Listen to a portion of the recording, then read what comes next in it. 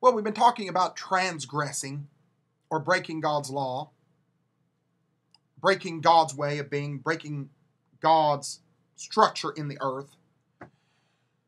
You've got to understand that Satan's coming to set up a snare or a trap because of your transgression. Go to ferventfire.com, get the sermon of the month. You can understand that. He's the one that sets that up. He's got plans for you.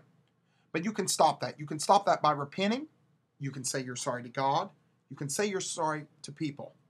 And I want you to understand that. Church people, you need to listen to me. Just because you go to church and you ask for forgiveness from God doesn't mean that you don't need to go and apologize to the people that were involved in your sin that you hurt. That's what Jesus wants us to do.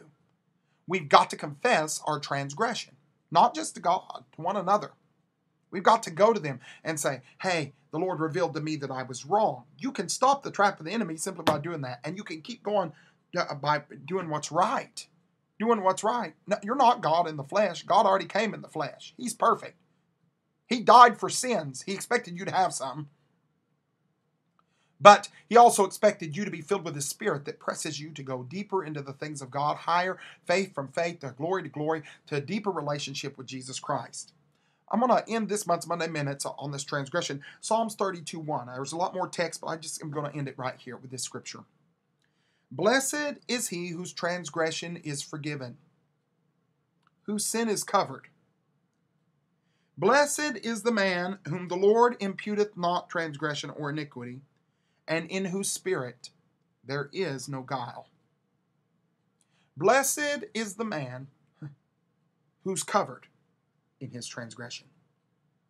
You want the blessing of God? It can't come on you until you repent, until you are covered by the blood of Jesus and find out where you were wrong. Look at yourself. Look at yourself. Go inward. I know there's hurt in there. I know there's hurt in there. A whole country's hurting right now. There's a spirit of hurt in the prophetic. Prophets are feeling hurt. God is hurt. Why? Because you're trying everything except using his love, his plan. Listen, you might be practicing sin. That doesn't mean you stop coming to God. You ask God to forgive you, and you get up and you repent, receive his blood, say thank you for paying for my sin, and you let him teach you how to come out of its practice. You let the Holy Spirit help you stop this sin. There will be another sin to conquer, another attitude, another wrong thought, another wrong way of being. He's God. He loves you. Let's finish up with a few clips from the... Sorry. He's God. He loves you. I'll say it again. I don't think I'm going to go to clips today. Do you not understand that? Do you not understand? He died for your sins. I mean, really understand it. Not just believe some little fairy tale. Do you not understand that he's trying to teach you his way so you can be like God? The Word became flesh. Jesus lived that word perfectly. He never picked up a stone. He did tell the truth, and people hated him for it. When I went out on the streets, I never seen such hate in people's eyes. Pride and arrogance. Denying that a preacher was even outside.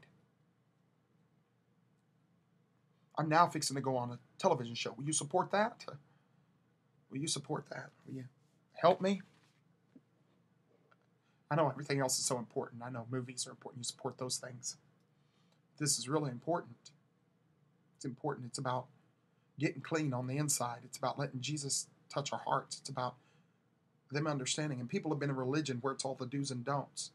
I'm not talking about that. I'm talking about wanting to do right. I'm talking about the Spirit in you wanting to do right and you pressing forward even when you make a mistake. I'm talking about the blood of Jesus covering you and asking for more of God's love. Love for God, love for others. Love for what he did for you. Love for the principles that he put in the earth. Love that when you do right, you're blessed. And also when you do wrong, you're in pain. Thank God for the pain. Because if there wasn't pain, you wouldn't want to do right. Because doing right makes you feel good. That's why people want to give to the Salvation Army. That's why they like Christmas, because they give. Maybe the only time they do something right all year long. But you can do right every day by being filled with the Spirit of love and obeying God and telling the truth. And it is right to tell the truth. You're not going to justify it. And it's not narcissistic and all this stuff. You've got to love God. I'm not better than anybody. I just love God, and it's going to hurt you. It's going to hurt you. Well, if you want this month's Monday Minute, go to ferventfire.com and sign up for it. We'll send it to you by email. I really need supporters. I really need prayer to do what God's asked me to do. And I hope that you're called to help me. Let's fulfill this together, and let's see this nation change. It's not too late. I love you. See you next Monday Minute.